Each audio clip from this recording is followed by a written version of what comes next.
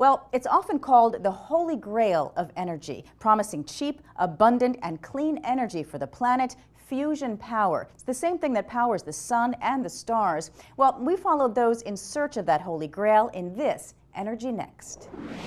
We're out of gas. Yeah, it's no big deal. We got Mr. Fusion, right? For Back to the Future fans, I need fuel.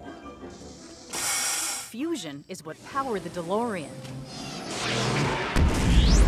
For scientists and engineers in the real world, it's an elusive form of energy they've worked for decades trying to perfect.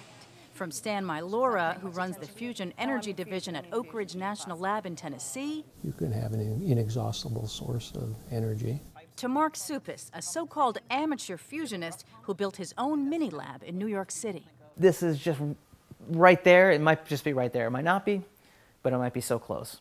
By day, Suppes is a web designer for fashion giant Gucci in Manhattan. Okay, so this is ready to go. By night, he's busy at his lab, working on what many think is the ultimate energy source. In its most basic form, fusion occurs when the nuclei of two hydrogen atoms are forced together and fuse to form a helium atom. When they fuse, they release energy. It's what has Suppes and about 36 other amateur fusionists nationwide building tabletop devices at home. I've always been really fascinated with physics and chemistry and, all the hard sciences, and I am self-educated. Fusion first caught Suppes' attention when he saw a Google video featuring the late fusion scientist Dr. Robert Bussard. This video that Dr. Bussard gave, Should Google Go Nuclear? And I was really taken with it because it seemed like the first kind of innovation in the fusion space in a really long time. That was enough to get him to sink $40,000 of his own savings into this lab and equipment. I bought this whole thing on eBay. About 7 months later, Suppes claims he achieved fusion. There it is. And the positive ions are all rushing into the center and colliding head on. And so that's what gives you the, when they do it enough times, you get the fusion.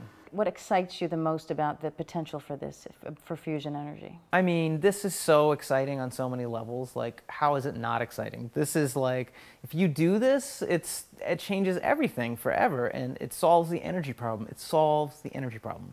But can tabletop experiments like this really overcome the massive barriers to fusion encountered so far? Namely, to produce not one fusion reaction, or even a few million per second some experiments have, but billions and billions in a controlled reaction that's self-sustaining, producing more energy than goes in, and keeps doing that predictably for months or years at a time.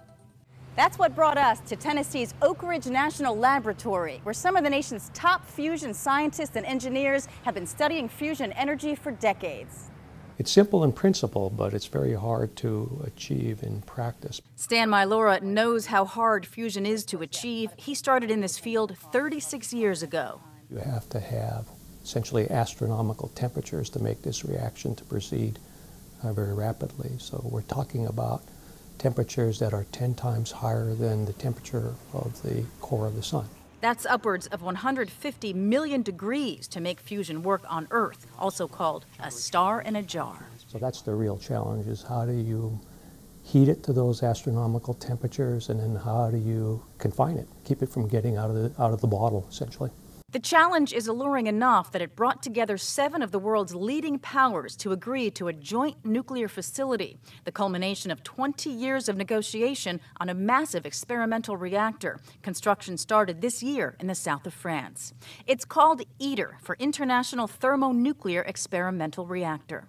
Ned Sautoff of Oak Ridge National Lab took me inside the fusion process. You and I are going to be shadows, and the plasma is going to be bright. With a massive screen that felt more like I was in an IMAX movie than a fusion lab. So you can imagine you're now the plasma, and you're approaching an antenna, which is launching about 20 million watts of power, just like comes out of a television station, but 10,000 times as much. And so these waves go and heat the plasma. When the plasma gets hot enough, then the parts of the plasma start hitting each other, sticking together, fusing, and then release energy. Our game here is to get ITER just big enough that it becomes nearly self-sustaining. Here's a look at fusion research in the real world. This is the NSTX fusion device here at the Princeton Plasma Physics Lab in New Jersey. This is a $200 million facility where scientists deal with temperatures up to 50 million degrees in experiments that will ultimately produce fusion energy. Stuart Prager at the Princeton Plasma Physics Lab says fusion is near a breakthrough and could be a game changer for the global energy picture. Fusion could have a transformative effect on the world because it's limitless source of energy. It has a zero contribution to greenhouse gases. It's entirely clean. It's safe. There's no chance of any sort of runaway reaction.